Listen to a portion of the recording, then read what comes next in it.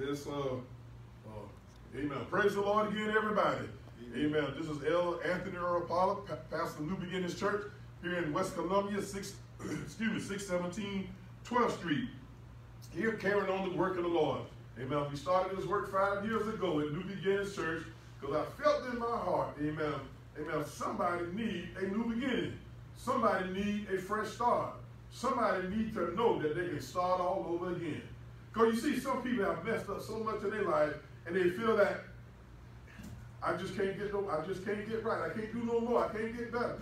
They gave up hope. But I want you to know on today, you can have a new beginning. The Bible says, if anyone be in Christ, they are a new creature. Old things are passed away, and behold, all things are become new. Amen. We'd like to acknowledge all the members of New Beginnings Church, and I'm so glad for you out there today that, amen, that clicked on to hear a word from the Lord on today. Amen. I can do nothing, but with God, amen, all things are possible. Would like to say Happy Father's Day to all the fathers of the land today, and I hope your father is living. If he is not living, I encourage you, remember the good times that you had with your father. If your father is still here, amen, celebrate your father. Be a blessing unto him. Amen. So much has gone on back and forth down this year, in 2020. Amen. It ought to make our families draw closer together. Since we have not been able to go out and go places and visit places and do some of the things that we normally do, we ought to be drawing closer. Yes, sir. Amen. We ought to be drawing closer together instead of further apart. But I'm going to leave a brief word with you on today. Turn with me to Mark, the 14th chapter. Amen. Verse 32 to 36. And you don't have to flip there because I got three different passages there this morning. Mark, 14th chapter, verse 32 and 36. Romans, the 8th chapter, verses 14 and 15. And Galatians, the 4th chapter, 4th through the 7th verse. Mark, the 14th chapter, I'm going to say it again. Mark, the 14th chapter, verse 32 and 36. Romans, the 8th chapter, verses 14 and 15. Galatians, the 4th chapter, 4th through the 7th verse. While you're turning to the rest of them, I'm going to begin reading at Mark, the 14th chapter, beginning at verse 32. And it came to pass at a place named Gethsemane that he said to the disciples, sit ye here while I go pray. And he taken with him Peter and James and John, and began to be sore amazed, and to be very heavy. And said unto them, my soul is exceedingly sorrowful unto death. Tarry ye here and watch. And he went forward a little and fell on the ground and prayed, amen, that if it was possible, that this hour, in other words, this suffering he's about to go through, he prayed that it might pass from him. Yes. The key verse, 36th verse, he said, Abba, Father, all things are possible unto thee. Take away this cup from me. Nevertheless, not what I will, but what thy will. Romans 8:14.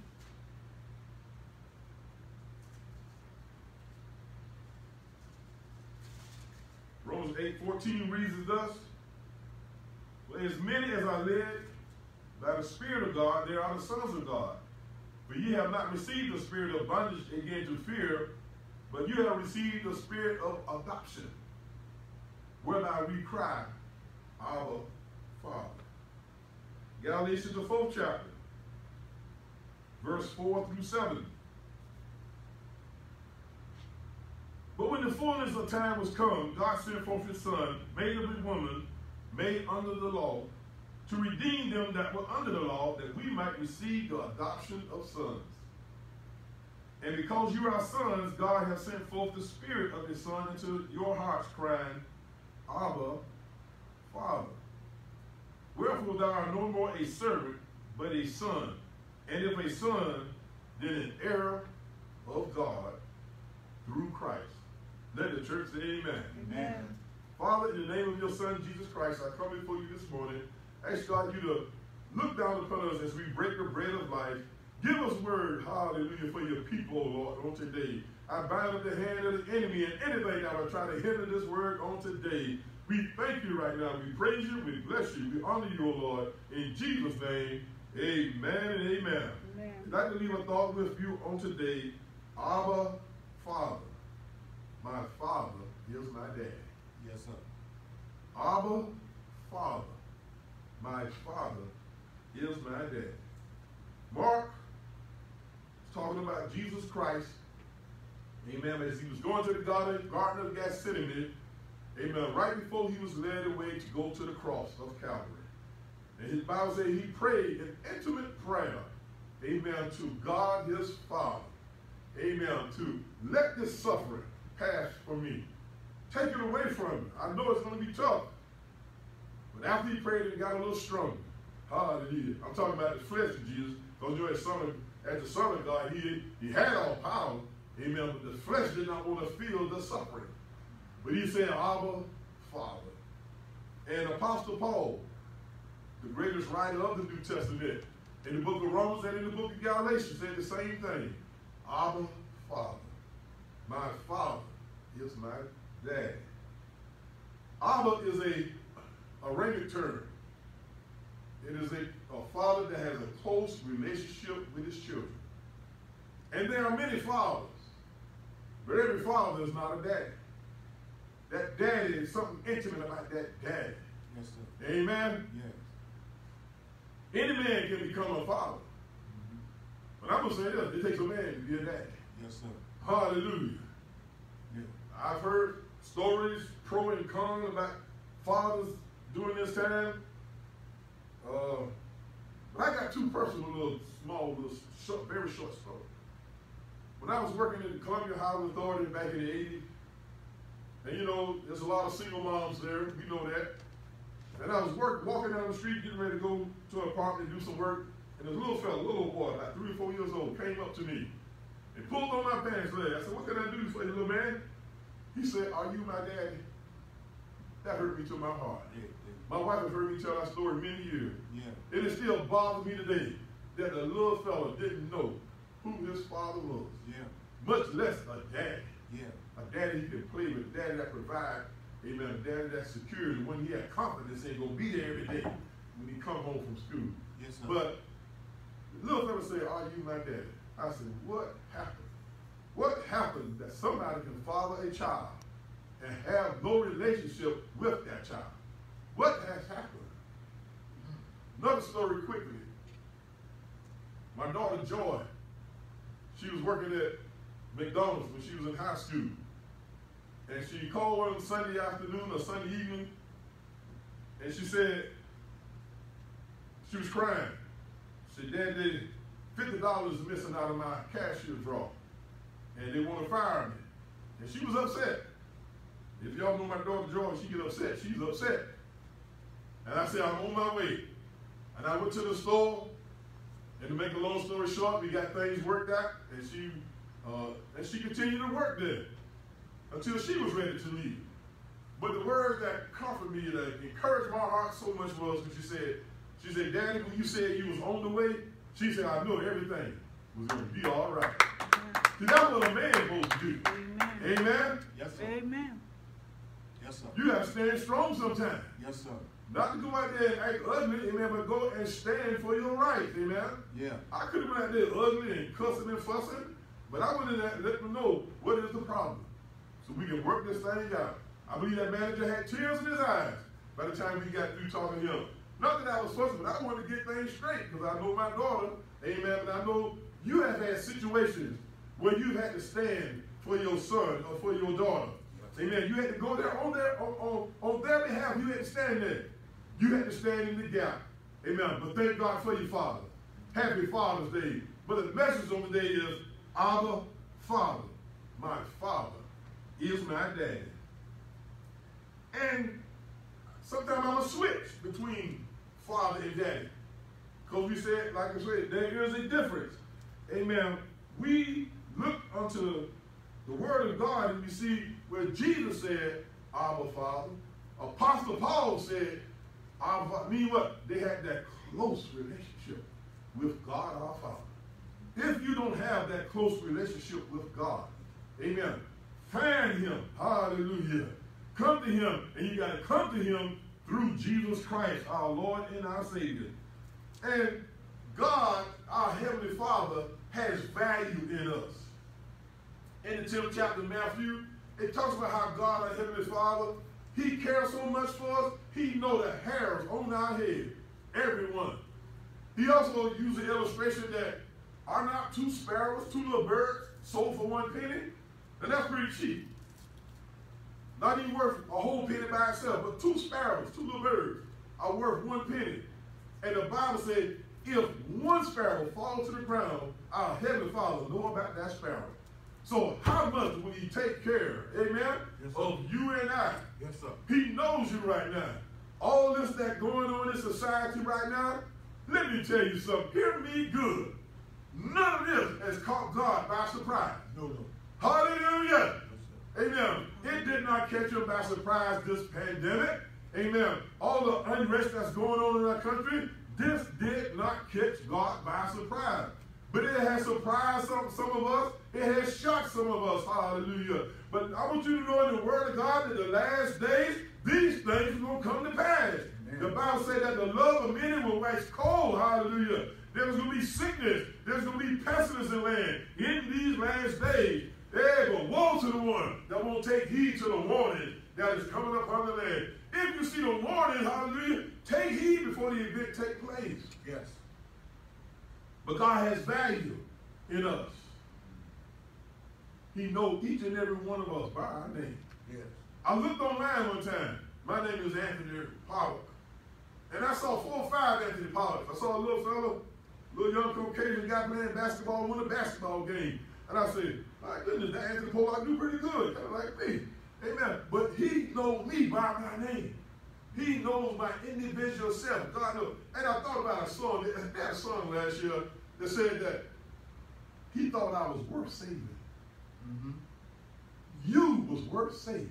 Amen. You was worth God sending his son Jesus Christ for us. Hallelujah. To shed his blood, to take those beatings, to take that interrogation. Amen. He thought you was worthy. When something is worthy, that means you have found worth in it. When something has value, you know that the worth of this thing, amen, it is worth purchasing. It is worth keeping. Amen. Now, when I started talking about value, I thought about something. Some things I value, and some things I don't value as much. I had an old car. My wife and I, when we first got married, we had a 73 Buick Regal. I liked that car. I loved that car. But as it got older, I didn't value as much because I knew I needed to get another one eventually. So the value I had for that car at first was not the same 5 years later. But I'm so glad about God. Hallelujah. That same value you had when I, hallelujah, God said he still have that value in me.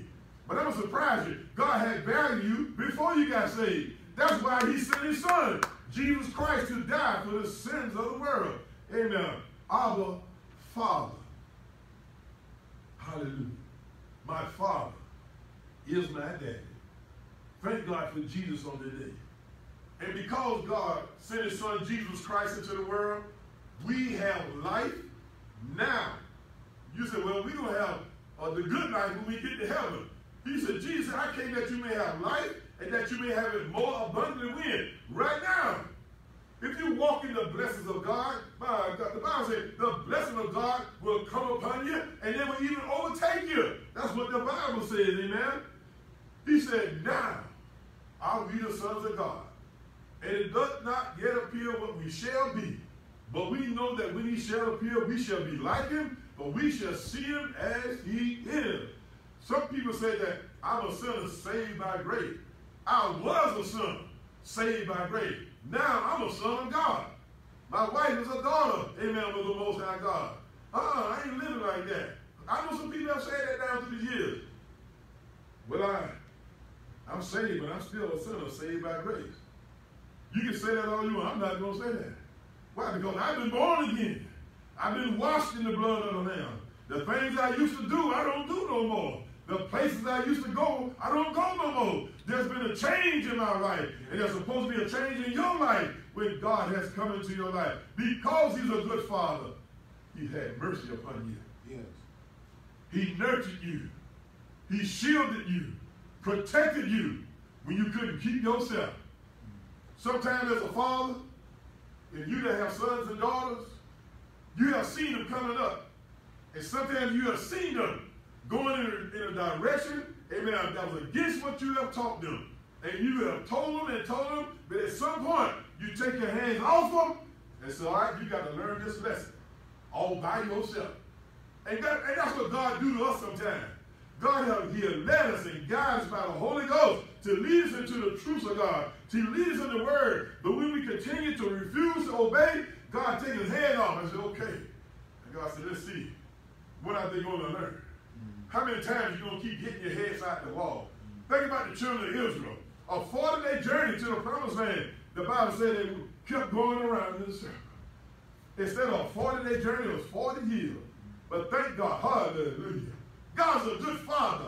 He still fed them with manna from heaven. He still gave them water. He even gave them meat when he caused the birds to fly right amongst the camp. They didn't have to go out running looking for me. God provided for them in the wilderness. Amen. What a good father we have. Hallelujah. Our Father. Yes, my Father is my dad. Yes. As I said, that's an intimate title. What do you say? My question is, do you know him? Do you know him as a heavenly Father, as your dad? Yes, sir. Do you know him enough that you can call on him? Don't you know when you got an intimate relationship with God, you can call on him in the midnight hour. You can call him early in the morning. Hallelujah. Sometimes I had to call God early in the morning. Hallelujah. Sometimes I've had to call him late at night. Hallelujah. Sometimes I had to call, I've had to call him when I'm laying in bed with my wife beside me. Hallelujah. She don't know. She may be asleep. She may be resting. But I'm talking to God, my Father. Hallelujah. Let him know how I feel. And I thank God for his love and his kindness. You know the Bible says God is going to wipe all tears from your eyes. He got a place for you where there is no more pain, no more sorrow. For the former things are going to be passed away. Hallelujah. I'm looking forward to that day. Hallelujah. Father, my Father is my dad. And a good father, he loves, but a good father also disciplines.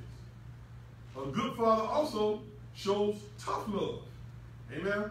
Now we know there's Mother's Day. We just celebrated Mother's Day last month. And Mother's Day, they seem to be a little more patient than the fathers.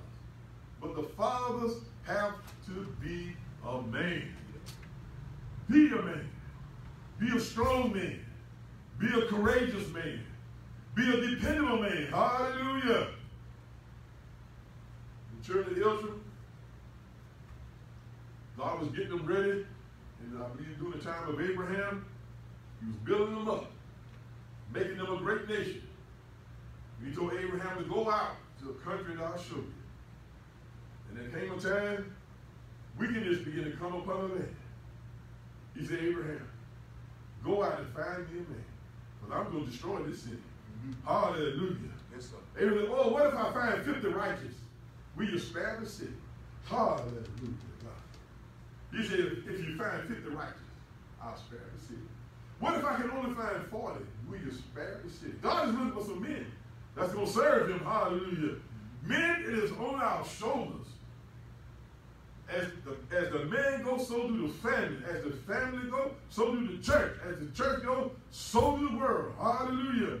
But if the man has not taken care of his responsibilities, amen, the structure is going to begin to crumble. And we see it on today. We see it all around. Now, I got my little pick with these programs on television. How many of you have seen?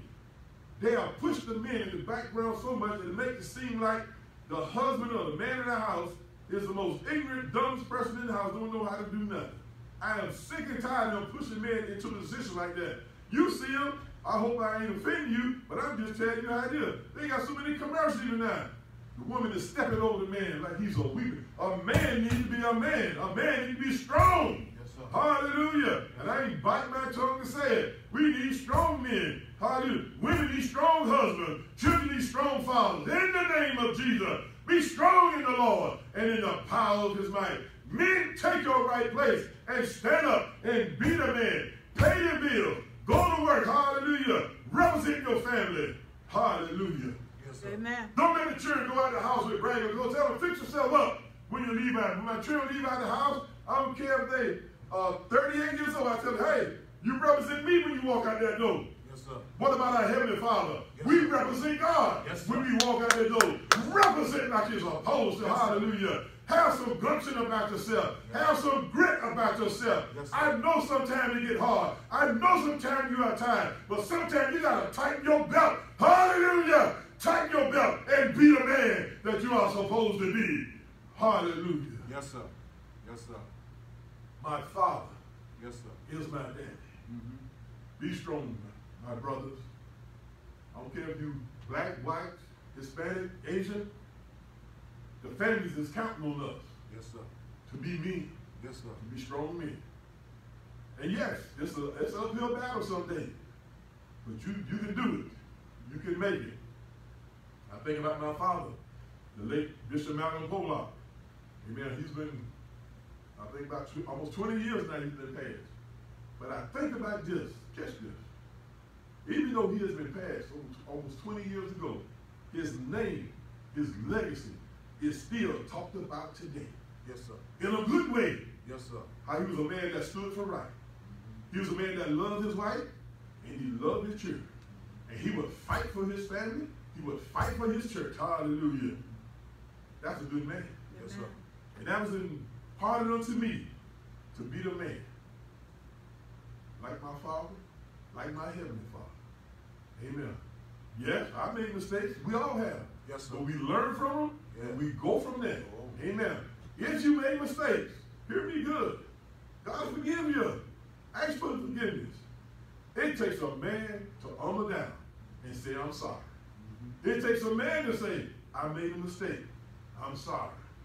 Even on our job, if a person try to slip and slide and deceive that they didn't make a mistake, that'll get you in more trouble. They're saying, I made a mistake, but I'm going to get it right. Amen. Be real. Amen. Stand up, my brothers in Christ. Stand up. Be that example. Not only ought we ought to live for God, but we ought to be an example. Amen. We ought to be an example for who? For the young men that's in the neighborhood. For the young men on our job. For the young men going up and down the street, the highways of life. One of the best, I'm going to close with this. One of the best compliments I ever got in my life. A relative of mine, he was a little fella. I've been married a number of years. He pulled me to the side. Little fella, he was little. He's a big fella now. He was little. He said, Uncle Earl? I said, yeah. He said, when I get married, I want to treat my wife like you treat Uncle Earl. Man, what you talking about? I feel 10 foot tall. Yes, sir. See, we don't think these little people are watching us. Yes, sir. But these little people are watching us. Yes. That's why it is important to set an example, to live the life, to be an example. Yes, sir. In the name of the Lord Jesus Christ. If you don't know the Lord Jesus Christ, you need to get to know him. Yeah. We live in some strange times we want to do church. Pray for your pastors. I know the church is praying for me. Pray for your pastor. Pray for other pastors there. Because some things we don't know what tomorrow is going to bring. Pray for them in Jesus' name. As I get ready to close, I pray a blessing upon the fathers. Father, in the name of Jesus Christ, Lord God, I pray for every father that they will recognize that they need your help. We are not lone rangers. We don't isolate ourselves. We need help from one another. Yeah. And most of all from you, dear God. Yes. Help us to be strong men, Lord. Help us to be holy men, righteous men, to do that which is right in your sight. Oh God, that our attitude would be a positive attitude, that I am a father, and I'm going to take care of my responsibilities. Oh, bless us right now, Lord, and we'll find ourselves doing your will. I love you, God. Help me. Strengthen me where we are weak. Build us up where we have been torn down. Help us to show love where we want to show hate. Help us to love what you love. In Jesus' name. Thank you, Lord God. In Jesus' name. Have a great day. Happy Father's Day to you all. I love you. In Jesus' name. Amen.